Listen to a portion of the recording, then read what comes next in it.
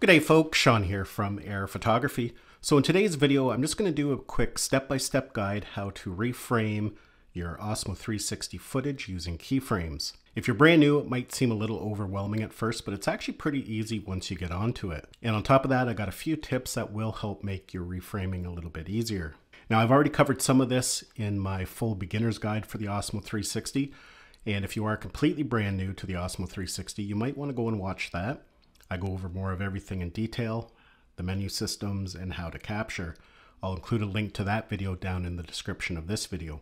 So with all that said, let's go ahead and get started here. Now there's two different ways in which we can reframe the footage. We can edit it right off the camera, right off the memory card, or we can transfer the content over to our mobile device. I'm going to be demonstrating on an iPad, but this will work the exact same way if you're using a smartphone. Now I've already transferred all my footage over.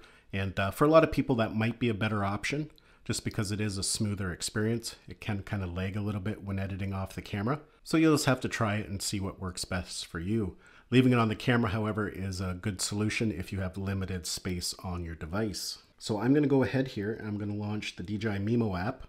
At this point, it's when it would automatically prompt you to connect to the camera, and it should go right into the gallery once it's connected.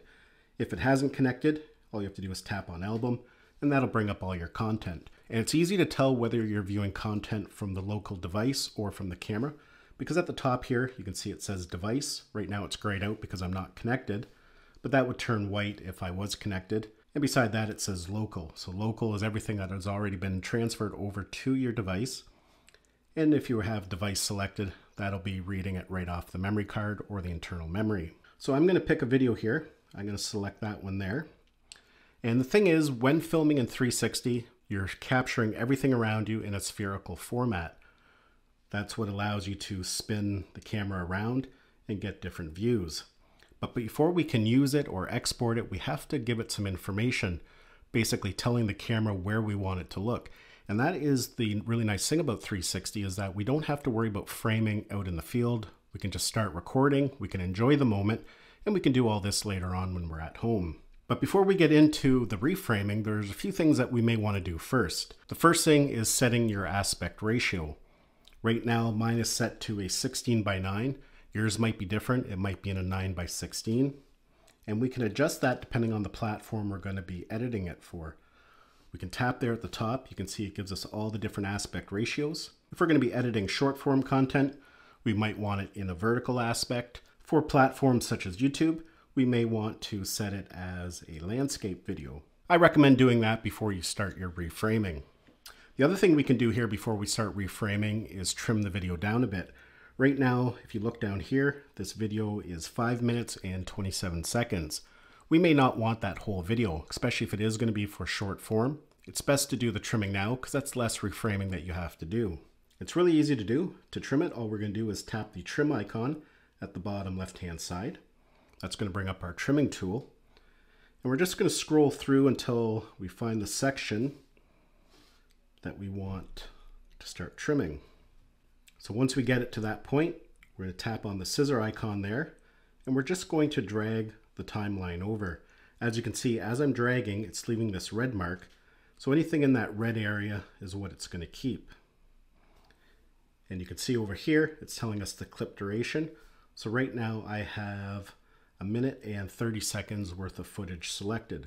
Once we're happy with the segment, we can tap that check mark there, and then we're going to tap this check mark down in the bottom right hand side.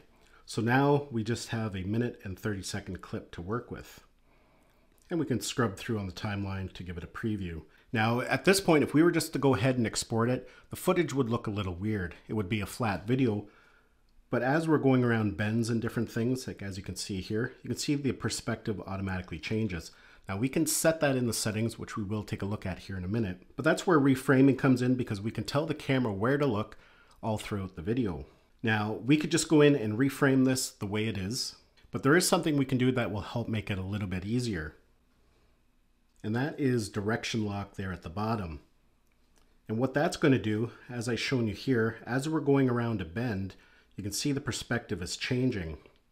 So if we enable direction lock, that'll basically lock the direction, and that will just make it a little bit easier and less reframing we have to do.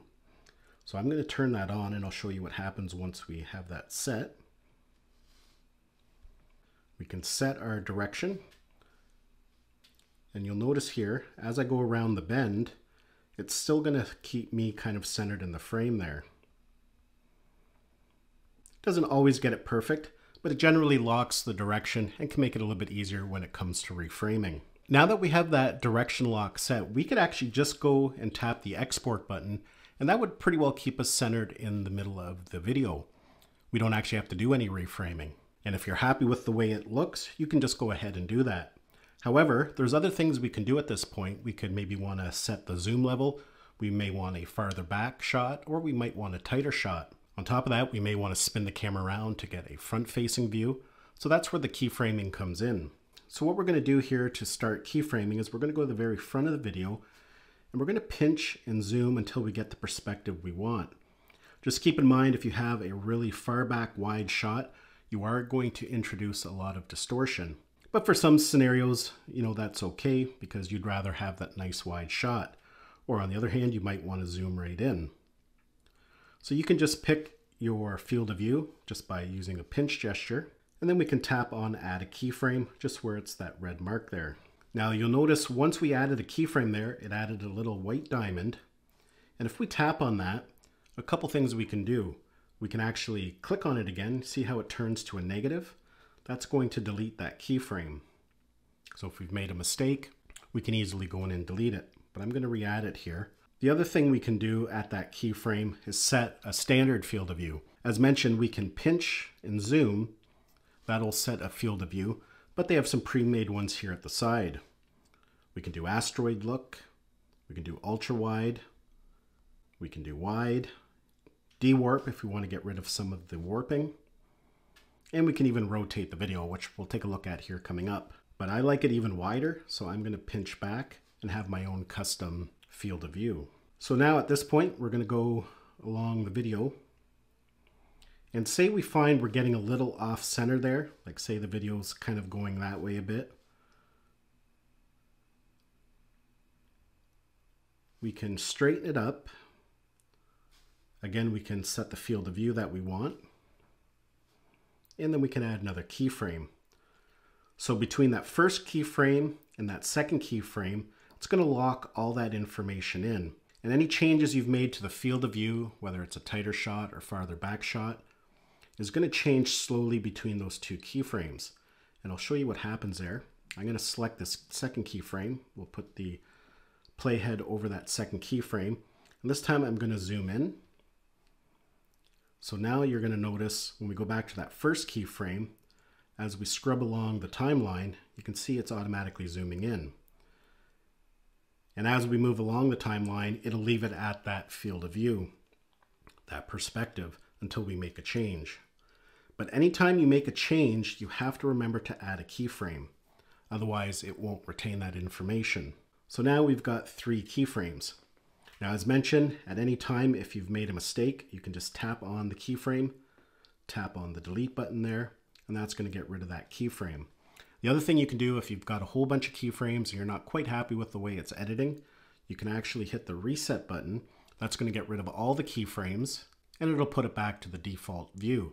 Just keep in mind if you've done any trimming, if you've trimmed down the video, that will get rid of that as well. Any other edits you've made to coloring, anything that you've done to the video will be deleted. Now moving along here, the other thing we can do with these keyframes is change the perspective. So this second keyframe that we have here, that's our view, it's facing us. But say as we go along here, we want to switch to a front-facing view. That's simple to do. All we have to do is put it to the point on the video that we want to make the switch, or where the switch will end, which I'll explain here in a minute. And then we just have to simply manipulate the video until we get a front-facing view. Thing to remember though, you got to add that keyframe, otherwise it won't remember that. So now if we go back to that second keyframe, you can see it's facing us, and as it moves to that next keyframe, the camera is going to switch. And as mentioned, it will stay in that view until we change the perspective by moving the camera around. Let me just play that back so you can see how it is in real time. You can see there it goes and switches. And depending on how far you have the keyframes apart from one another, that's how fast it's going to make the switch. So for example, say I want it to switch even faster. I'm just going to delete that keyframe and we'll do it again, but this time I'm going to have it a little bit closer, maybe right about there. So I'm going to move the camera, position it the way I want, add the keyframe, and now when we play it back, you're going to see it's going to switch a lot quicker. So you may prefer that look. Now I'm going to delete that again. This time I'll do it even farther back. We'll change the perspective, add the keyframe. Let's play it back. You can see because there's more space there, it's going to take longer to perform that rotation. And you can get really creative with keyframes. You can do loops and spins. So for example, I'm going to tap on that keyframe. And what we're going to do is use the rotating tool. You can see we can rotate the camera. Now when we go back and play it, you can see the view is rotating. So you can get some really creative effects where the camera rotates. It might start facing you and then do a rotation to face the front, which can look really interesting. So it's just a matter of going through your video, repositioning it the way you want, setting your zoom level, adding a keyframe. If you want to get a side shot, say, you can do that as well. Add a keyframe. We'll go to the front. We'll add a keyframe there.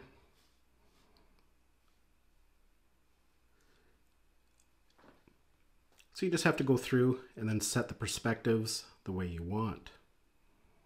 Now, once you have everything set the way we want, we have to export it, and that's going to export the spherical video into a flat video. Now, if we were just to tap on the export button right now, you can see it's set to 1080. So it's going to export it as a 1080 video.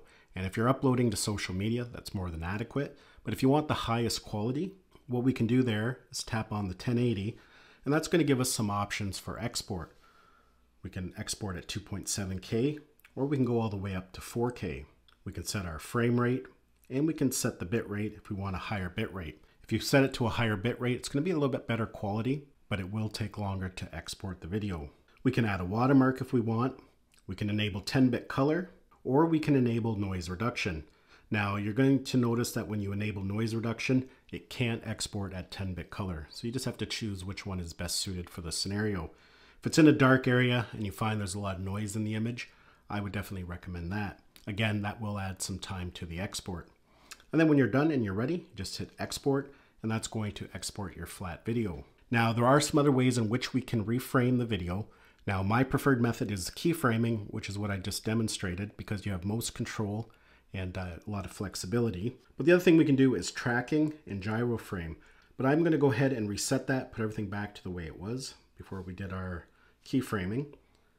And what we can do here is tracking. And for some people, that might be a good option as well. With it, it's going to keep you locked in the center. And for a lot of scenarios, a lot of activities, that's what you want. And to start tracking, what you want to make sure is that you have it framed the way you want first with your finger. Just move it around. Because once we select tracking, we can't move it around anymore. So that's how we want it. So I'm going to tap on tracking. And you can see here, I can't move the image. But what we can do is drag on what we want tracked, which I'm going to select myself there. And then all we have to do is hit start tracking. You can see it has a green box around me. So it's going to go through the video and it's going to keep me locked in the center. So it can take some time because it's doing it basically in real time. So if you've got a 5-minute video, it'll take 5 minutes to do the tracking. If you just want a segment tracked, so say we've got enough tracking information, that's all we wanted, I can tap on stop tracking and you can see it's left this green bar. That's where the section is that we have the tracking information. We can tap on it and we can actually clear that information if we don't want it. And the other nice thing is you don't actually have to track a human subject. You can track cars, trees, rocks, points of interest. So for example, if you're walking, you're just walking around and there's a really nice building that you want to be the focal point, you could actually walk around and select the building as the focal point, and the software will keep tracking it while you're walking around. Now here's another little example. Here's an RC car. I'm going to select it. And as you can see, it's going to stay locked onto that car and move the preview around as the car moves. Now I'm going to bring up this video again because there's one last way in which we can reframe, and it's called gyro reframing. So what we're going to do is tap on gyro frame, and with it what we have to do is actually move the device around. You can see as I move the device, it changes the perspective. We can still pinch to zoom to set the zoom level.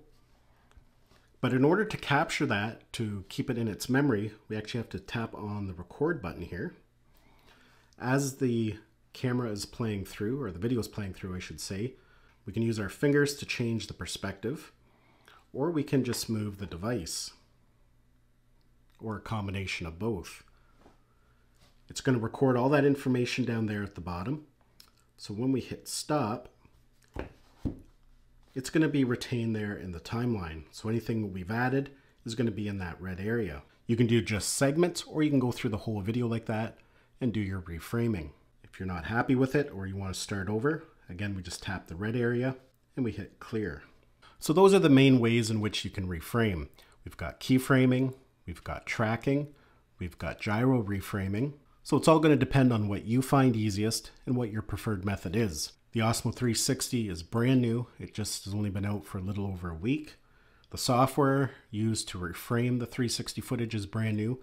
So DJI is going to be adding a lot of features and enhancing it over time. And as DJI does update the software, I will make updated videos going over some of the new techniques as they're added. Well folks, hopefully you enjoyed this video and found it had value. Thanks a lot for watching, and we'll see you in the next one.